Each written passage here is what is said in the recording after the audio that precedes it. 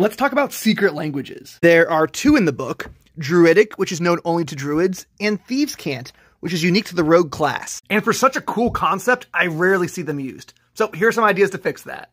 With Druidic, you're supposed to be able to spot and send secret messages, but I don't think players have a good idea of how or to whom, so it's going to be up to you to kick off the conversation.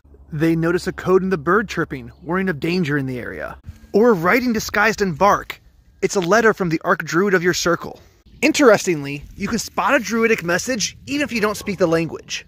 So if you don't have a druid in your party, a quest can be finding one to translate. The other language is Thieves' Cant, which is slipping hidden messages into everyday conversation. You should stop by the Golden Inn. It's run by a real good fella. It's got a sturdy fence out back, and he keeps the pigs out of it.